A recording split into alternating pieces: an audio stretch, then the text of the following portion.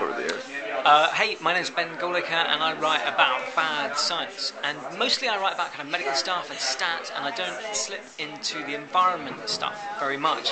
But what I do find is I spot, whenever I do kind of dig down into the claims being made by climate change denialists, exactly the same rhetorical techniques. What you always seem to see, as far as I can tell, is a mixture of like ad hominem attacks, like they go after somebody and come out with some kind of contrived, unpleasant personal story about why they would say that, wouldn't they?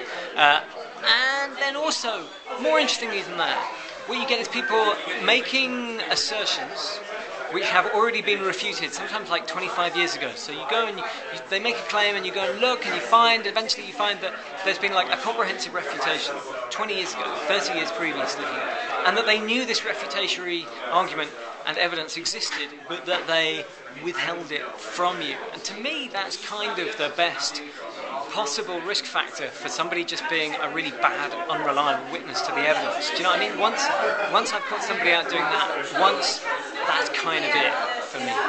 Yeah.